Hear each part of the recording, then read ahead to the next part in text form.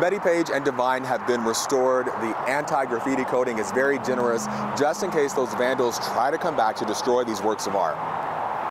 Restoring the Bettie Page and Divine mural is an all too familiar task for Matt Brennan. I really just had to redo all the black outlines, pop the red, the faces both had to be totally redone. The mural on the side of a home in the U District has faced its fair share of challenges, you could say. This one definitely, for whatever reason, seems to be a kind of lightning rod of people aggressively attacking it. The latest challenge came over the Memorial Day weekend when masked vandals splattered paint not only on the murals, but all over the home. A costly cleanup for the homeowners, something Chris Brugos doesn't want to deal with again. We have security cameras all over now. It makes me feel a little bit more comforted, I guess, that at least we'll be able to have a chance of catching people who come back. The big question Chris always gets is why?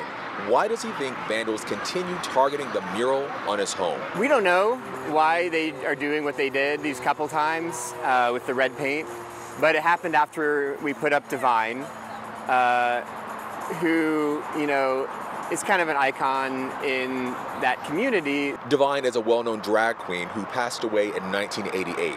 A larger-than-life personality making this 12-foot-tall mural fitting. That was kind of what inspired us for the subject matter for the new mural. That new mural?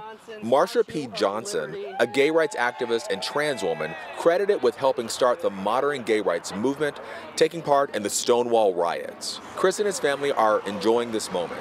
Friends of theirs coming over to help them celebrate. Everyone is hoping this is the last challenge the murals will face. I really hope that people just can enjoy the mural and like the new one and don't